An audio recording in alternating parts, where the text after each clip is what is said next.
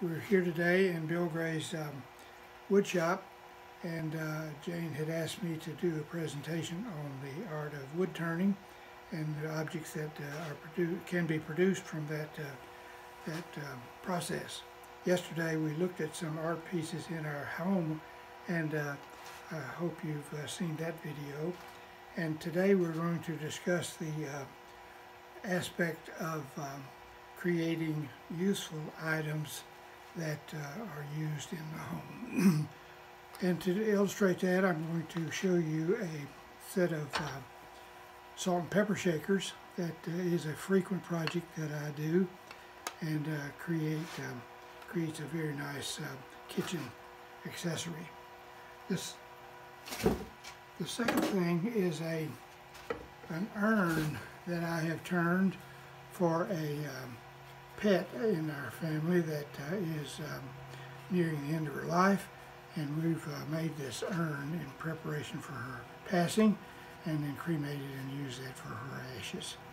So that's a piece of spalted maple that I've used to create that piece, and does some rather dramatic looks about it. The third thing is a wine stopper. If you'll recall, I made one of these for each of the members last year, and it is, again, hopefully these have been used in your homes over this last year, but that is, again, a utilitarian kind of item that I think creates a nice little project. The next thing is these pins that I do. I've turned a lot of these. You select the best looking wood that you can find, and you buy these kits that turn the wood down to the appropriate sizes, and then insert those kits into that, and creates a very nice writing pen. The other thing I'm going to show you is often turned on the lathe, in my case, a handle for a gouge that you can buy unhandled, and then make your own handle, and it's cheaper that way, as well as gives you satisfaction of doing a piece of the work without buying the whole thing. So, as you are aware, we're going to demonstrate today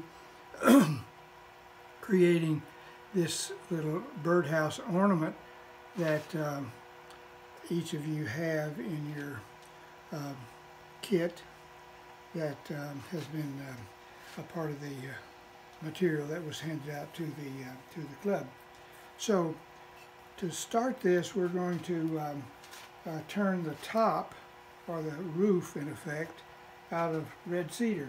I wish you were here to smell that, because it's quite nice, and that roof creates a nice contrast with the red cedar that you can see in those other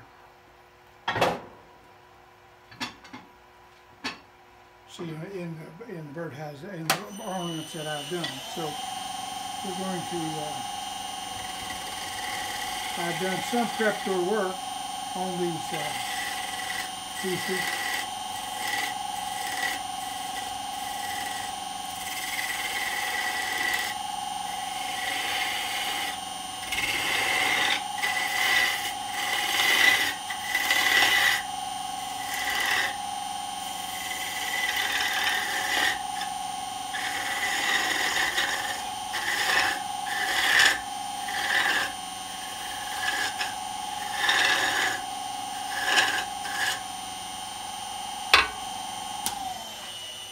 So I've also done some preliminary work on the body of the birdhouse ornament, and the next step is to glue that in place.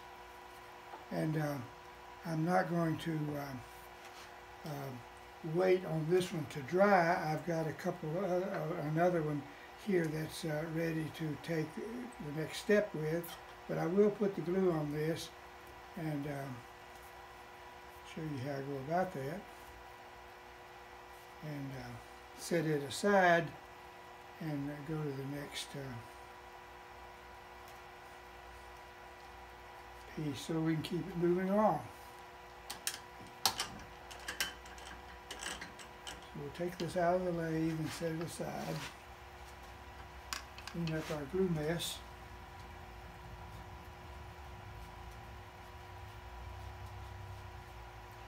We'll complete this at a later date.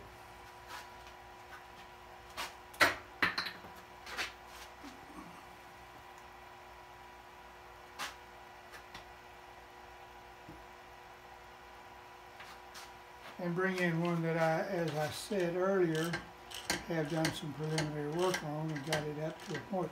This has been in the glue process and should be dry enough to work and finish up. And we can show you the remaining steps of the process.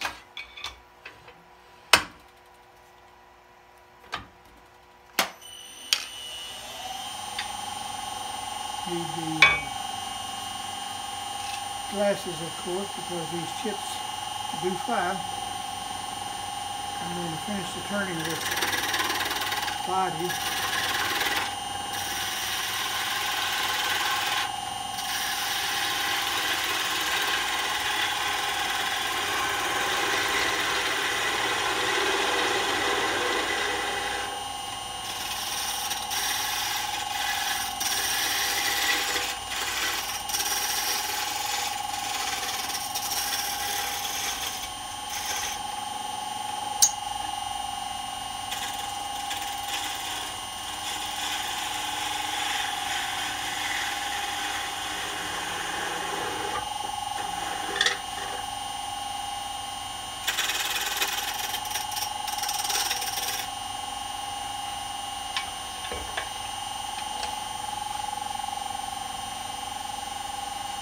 A little bit of sanding on this body, not as smooth as I like, but while we have it in this state, I can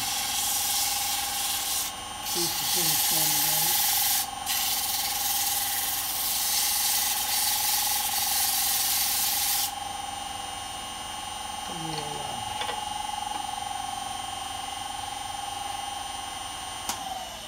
The next step is to create a hole for the bird to get in. We do this with a drill and a bit that's in it that is a 3/8 bit that is about the right size for this kind of ornament.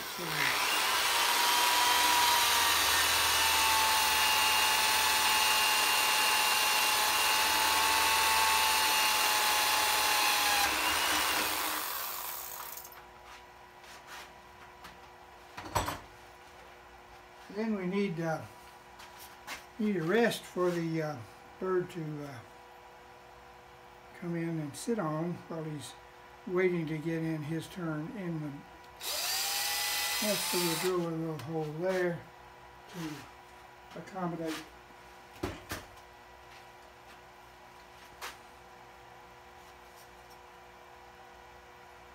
then we're going to part this off.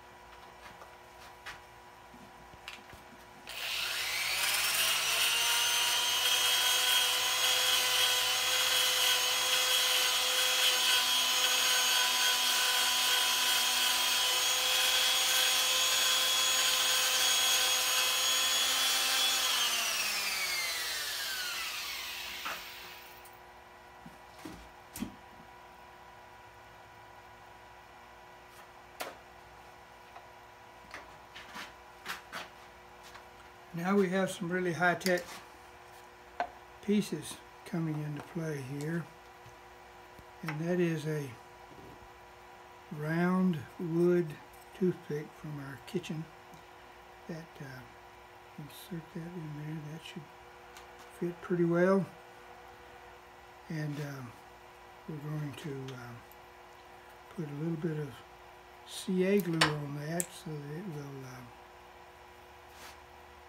not come out, hopefully.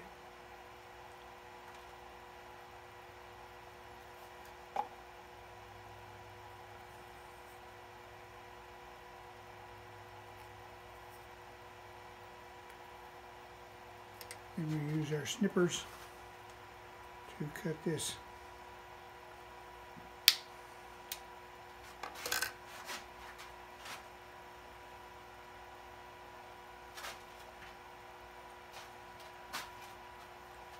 And the little bird that we use to decorate this is a cardinal, as you can see, and I've made a little slit in his belly so that he can sit on this post, since he doesn't have feet, but sit on that toothpick post. So I'm going to apply a little bit of CA glue again here and set this fellow on top there.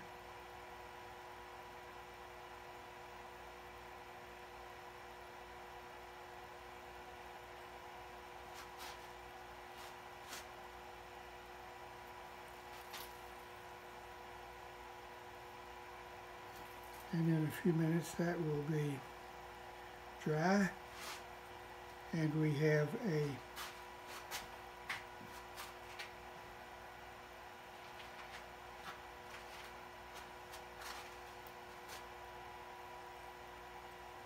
little key that goes in top that will bore a small hole up there once this is all dry. And then we just use a spray finish on it to take several coats, but a spray finish that will make it look like a finished product.